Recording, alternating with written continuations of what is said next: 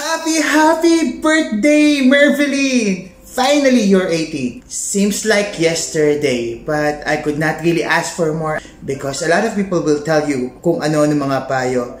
But my only payo is that now you're 18, you can decide who you are. You can progress who you are. Remember, sana ako ay naging inspiration sa'yo. The only thing I will advise you is think of yourself. Because you have to think really hard about yourself and how you will manage yourself. Because that will bring you to success.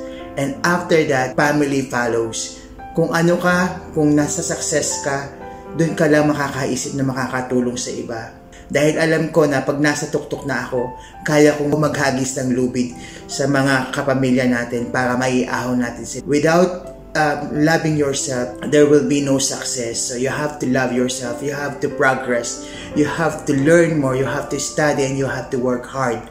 Because that's the only ticket to the success. And remember, you are you who you decide to be. You are the captain of your destiny. Dreams are the blueprint of reality.